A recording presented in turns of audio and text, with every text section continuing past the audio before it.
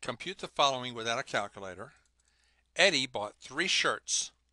Each one cost $15 from JCPenney. He spent $12 on each shirt for the monogram. And then he spent $2 to dry clean each of the 3 shirts.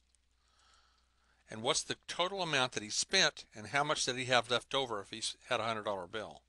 If he paid with a $100 bill, how much did he have left over, or how much change did Eddie get? Now, first of all, he bought 3 $15 shirts, so that's 3 times 15.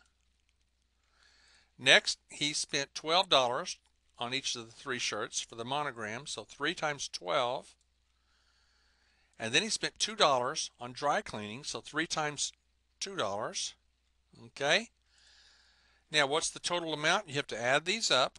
So you have $45, $36 for the monograms, and $6 for the dry cleaning. If we add these up, write them down in columns, and 5 plus 6 is 11, and 6 is 17, carry the 1.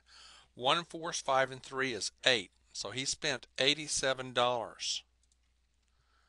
Okay? Now the next question, if he had a $100 bill, what's his change? How much did he have left over?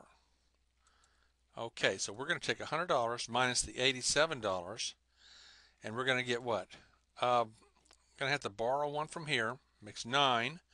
Makes this 0 into a 10. 10 minus 7 is 3.